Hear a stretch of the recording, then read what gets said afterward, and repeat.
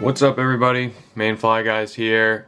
Gonna tie a hollow fly today that's inspired by KVD, Kevin Van Dam. He's a Bassmasters legend, and he came out.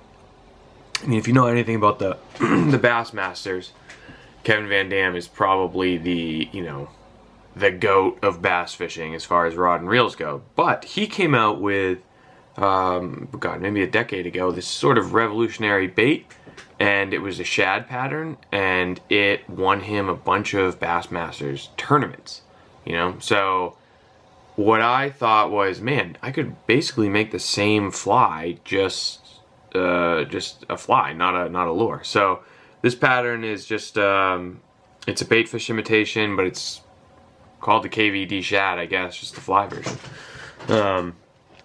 So to start, we're going to add just a little bit of bucktail.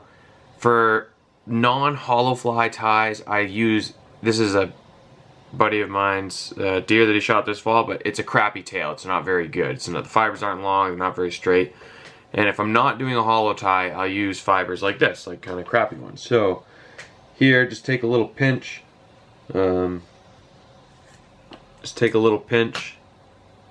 Not a lot, and make a tail. So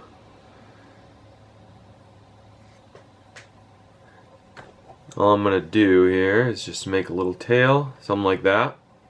So that looks fine. Alright, and I don't want to go up the shank very far, so make sure you cut your butt sections very, very close here. I want it to stay pretty much on top of the hook too, don't let it roll. Alright, so then just cover those butt sections up. Oops. That's probably fine, actually. And now work your way back, and what I'm going to do is add feathers around it. Alright, so I'm going to add feathers around this, and I just have all white, and they're going to be longer than your white tail, but I'm going to add one on the side, corner, top, side, that just kind of work it all the way around. And where you covered your bucktail is where you want to wrap in the feather. So what I do is I take all of my feathers, take them all that I'm going to use, and I make them the same length, roughly, and then I'll strip the fuzzies off where I want to start tying in the feathers. So here, so you have something like that. So I'm just going to tie these feathers in. I'll speed it up for you guys so we can get on to the next step. Okay, so now we have something that looks like this, where our feathers are just tied in. We have a nice little feathery base here.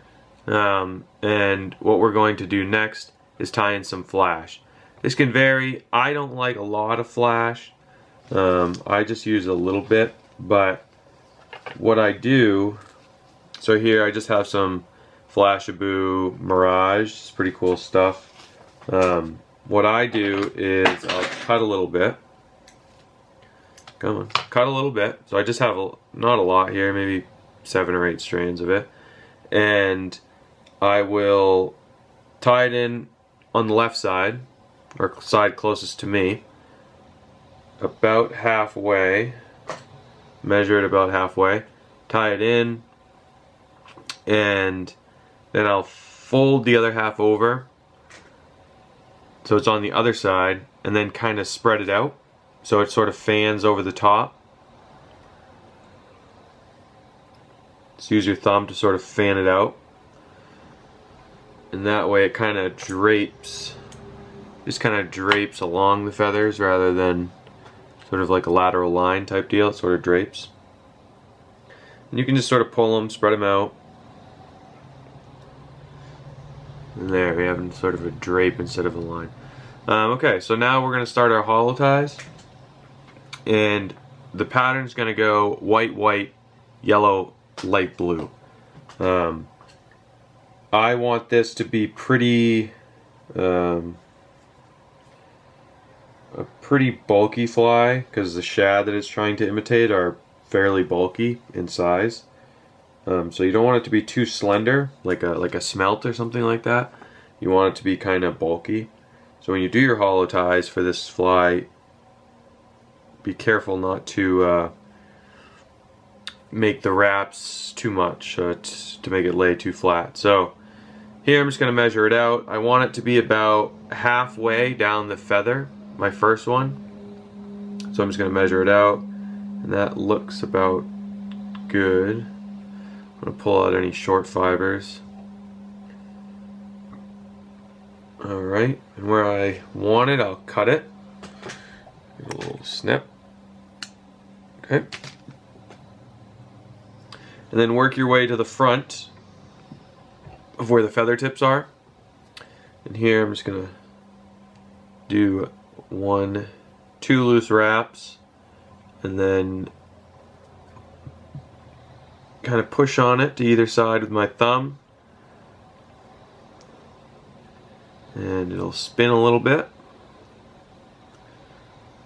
There we go, that's not bad. And then I'll work back to cover up my loose ends here.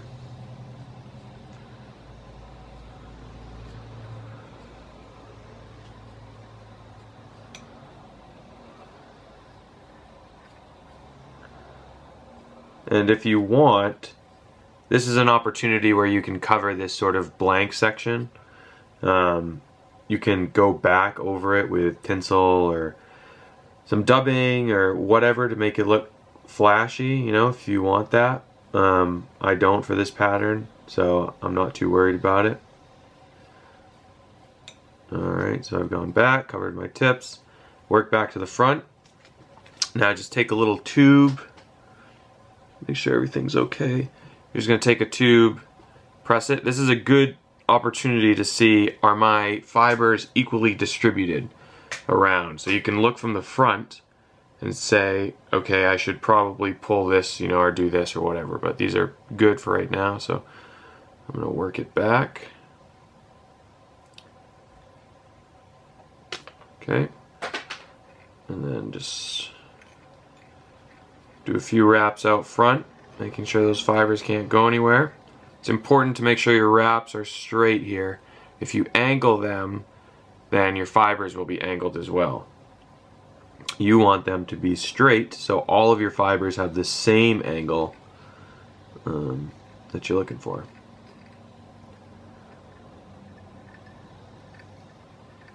Alright, so that should be about good.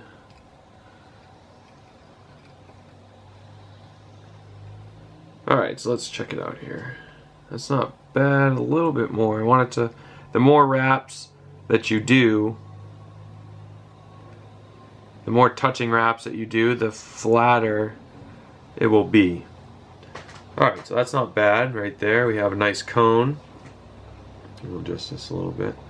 We have a pretty good cone there. My fibers seem to be laying down how I want.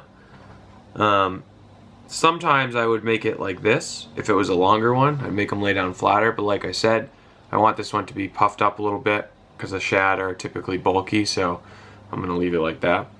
So we're going to go on to the next one. I just move forward a smidge. Same thing with white. You're going to do 2 whites in a row. I'm going to speed this up just so that you guys don't have to watch that again. But it's the same exact step as the one we just did.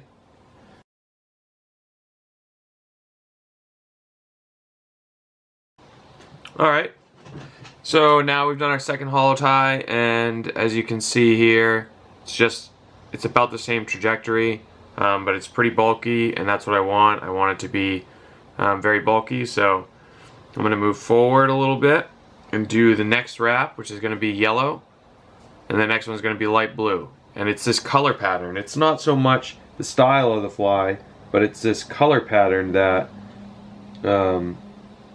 that really gets bass going. And you know, I didn't discover it, KVD did, and he knows what he's talking about, so I trust him as to why he picked these color choices for, you know, kind of his first bait. So here I'm just going to do the yellow in, and I want it about the same trajectory as my previous one. And I want it almost the same length, pretty much the same length. And this is actually not bad, so I'm gonna trim it and wrap this one in. Actually, it's pretty good right now.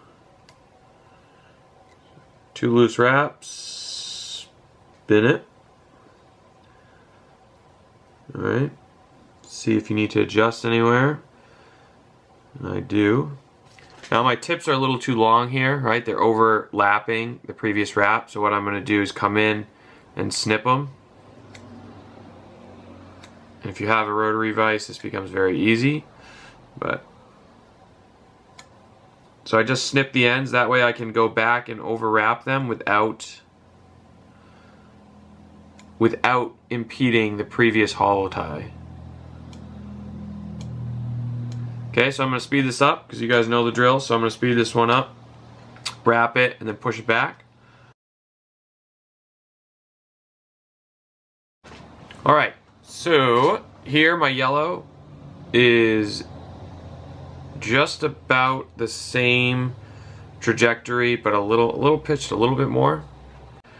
And I'm okay with that. I don't care. I like the yellow and the blue to be sort of more pitched. Just gives it a little bit more density, or the appearance of density. So my last color is this baby blue. It has to be baby blue, can't be dark blue. So make sure you find a nice baby blue tail. And I like the yellow to be more prominent, so I use a little bit less for the baby blue. I use a smaller clump. Also, it's my last tie, so I just, I don't want to crowd the eye or anything like that.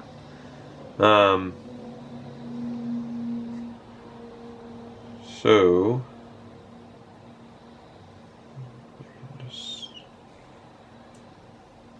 I want it to be about the same length,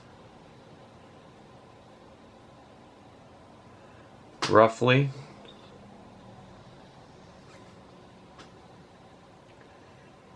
Yeah, come on.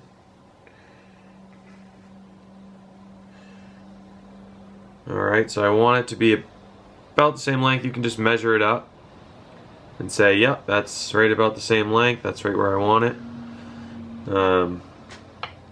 And then just snip off the ends here. Alright, and you don't have a lot of room here, so make sure that you are careful with your tips. Alright, just make sure you're careful with them. Again, same thing, 2 loose wraps. There, I just did 3 for no reason. And if you, like here, I have nothing on top, right? So I need to just use my thumb, and pushing it around the eye is always the most difficult because it doesn't want to spin around the eye. But just work it, take your time, make sure it's a nice even keel. Alright, that's not too bad.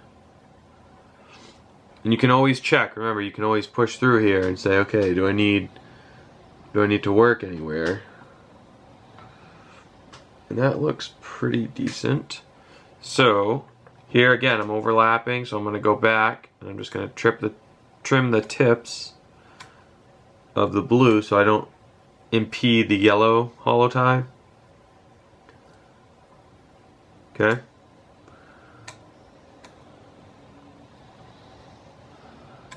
So boom, there we go. I'm going to go back. You guys already know the drill, so I'm probably just going to speed this up.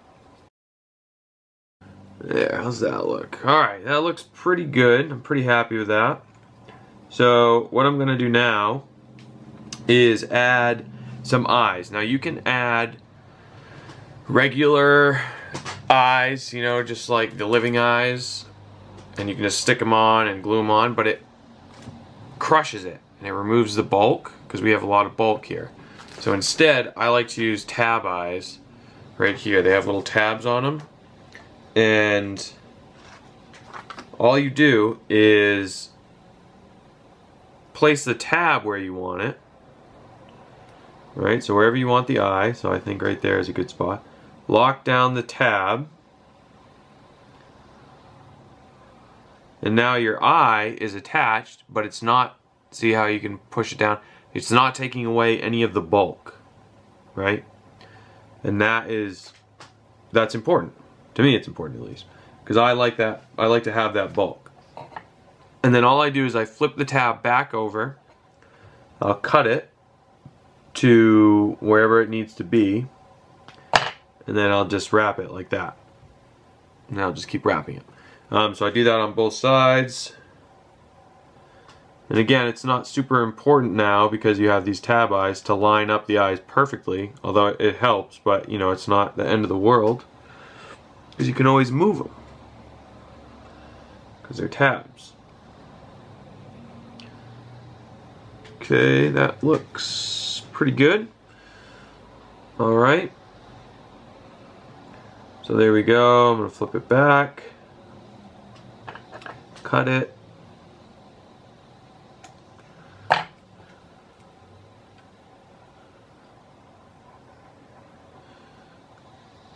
And if a little bit of the tab is showing, it's not a big deal.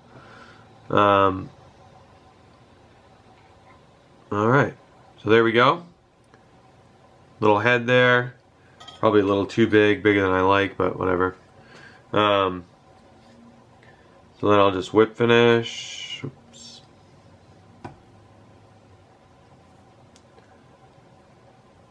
And we're all done. Now, this fly is very bulky right now. What I'm gonna do is I'm gonna go run it under some hot water and let it dry and show you guys. You know, if you like it really, really bulky, that's great. I like it to sort of maintain that shape. So I always run them under hot water. And after you've run them under hot water for, you know, it doesn't take long, just a few seconds. They will take a shape.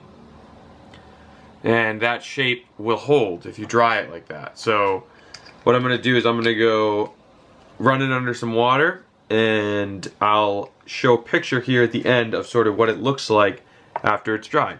So here, back up the camera a little bit. Here's our fly, a nice KVD fly. There's one last option is the shad dot on the side. So what I do is I have here just a marker here, and I pull all the hair together, hold it all together kind of like this, pull it tight, and then I put a little black dot on there. So yeah, just do it like this, and I put it right behind the eye.